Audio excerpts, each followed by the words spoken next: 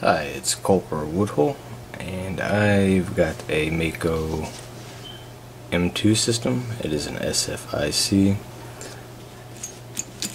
so we can take it out with the control key, and also I'll show you that. Sorry about that. That this lock does work. Now I will not be gutting this because it's very difficult to, well, it's not really difficult to gut it, but it is pretty difficult to reassemble. So they have a system worked out. They've got, let's see here on our lock picking, or the subreddit of lock picking. There are pretty strict filming requirements, and I'm trying to click on that. You know what, I think we'll go over that afterwards, but if you don't, well, either way, you need to keep the lock in frame at all times. So let's go ahead and make sure we don't mess this up. The easiest part. Just keep it in frame. That would be an awful thing to happen. If you got it picked open and went off frame for a second, so yeah, make sure it works, and from that point on, keep it on frame. Now the Mako M2 is confirmed to have security pins. There are spools, there are serrations, there are, serrated pins, there are T-pins and anti-bump pins. Also, uniquely, which I found was pretty unique, is the key pins are actually security pins. I've seen a few videos and they appear to be spooled for the most part. So that makes oversetting on this particular lock pretty interesting. It's different. There's a different feel to it. It seems like everything seizes up. So you really have to play around with this lock to get to know it. I have not picked it to... So yes, this is going to be a brown belt pick. I have not picked it to operational or operating. What is the term for that? Okay, so we have to pick both shear lines, both to operating and control. I picked control multiple times, but I have failed to pick to operating, and it has to be in the same video. So here we go.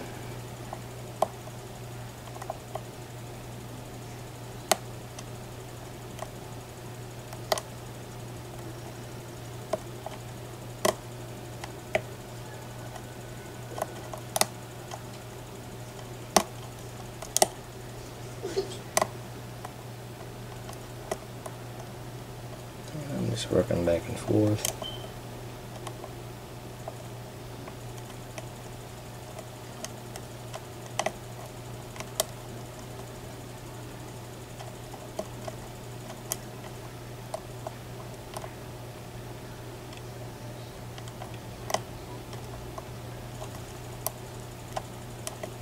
There are 6 pins in the Mako M2.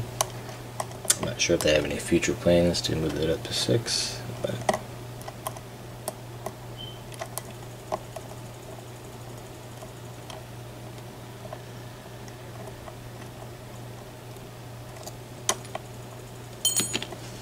we've lost our tensioner.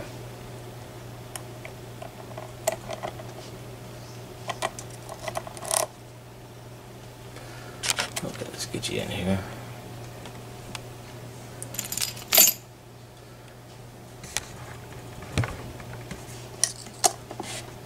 Tend to forget that quite a bit.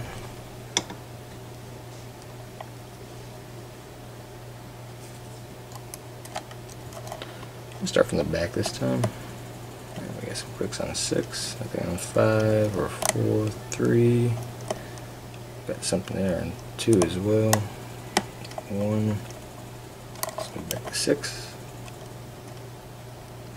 Nothing. And 5. 4 gives us a click.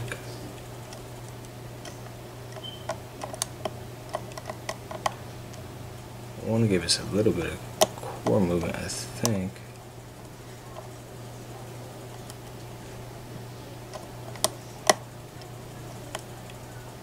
2, 3, nothing.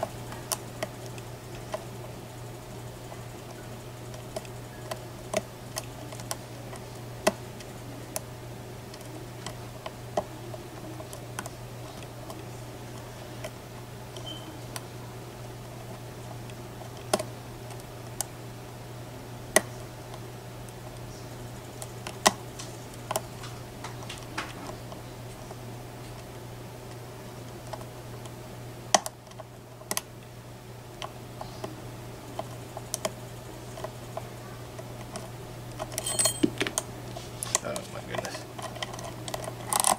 One of those days.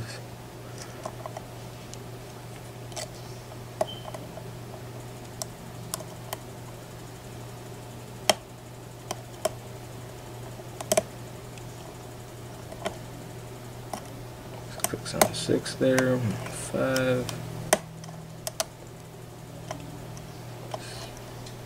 4, 3, and 1.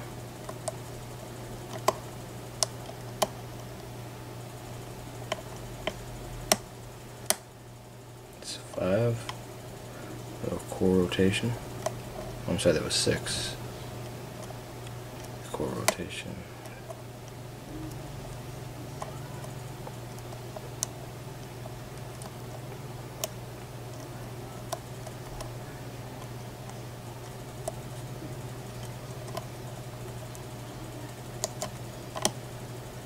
Little rotation there, and it was 2 or 3.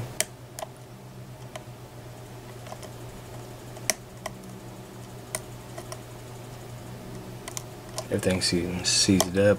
Oh, there we go. And that's a pick to control. Bring her out to show you. Okay. Go back in, and we're going to lock her back up.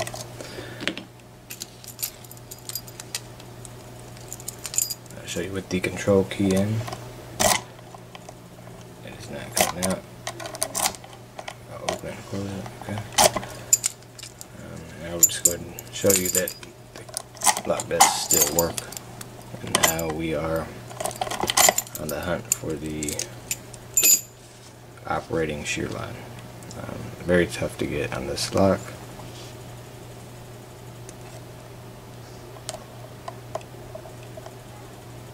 I spoke to someone on the lock picking Discord. Not sure who exactly, but he said he was working with Mako locks. And he said that it was actually designed to be easier to pick to control than to pick to operating. So.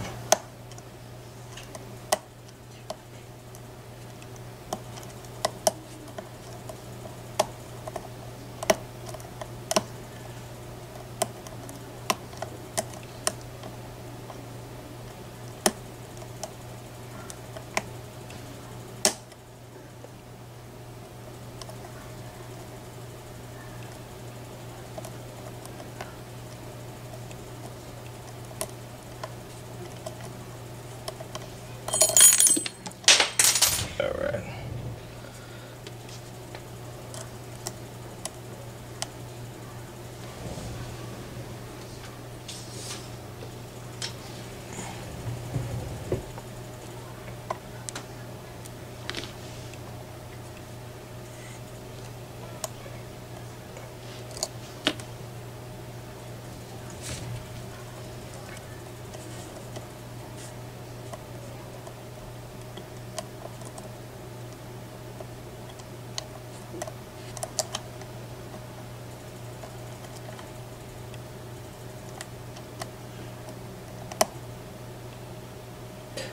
And that's an open.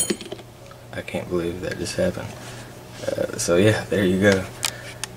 This is the Mako M2 system, and that was picked to both control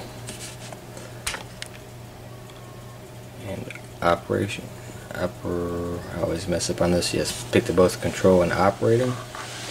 And I will go ahead and walk you through the steps if you do not want to pick it. So first of all, stay in frame. We are going to show you the keyway. That's the first step, so that could be identified. and that is an F keyway. Okay, clear open there.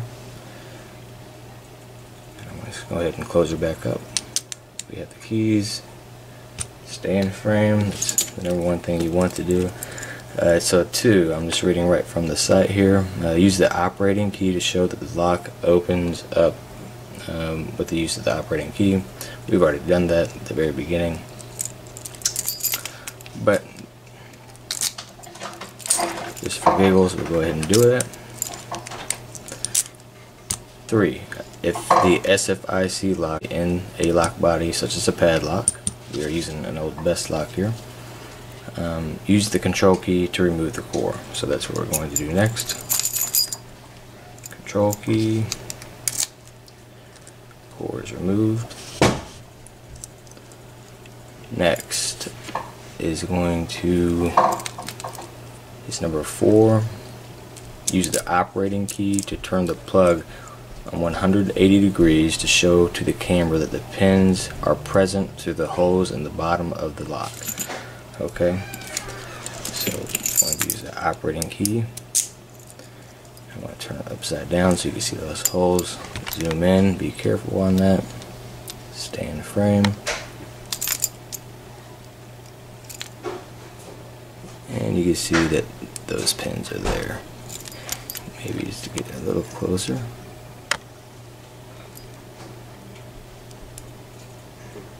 Here we are. Okay, and that should meet all the requirements. So number 5, you may now put the lock back. Let's see, put the lock back into the body or vise, but the lock must remain in frame for the remainder of the video. So yeah, so that was pretty cool. Mako M2, very tough lock. It was the first time I picked to operating.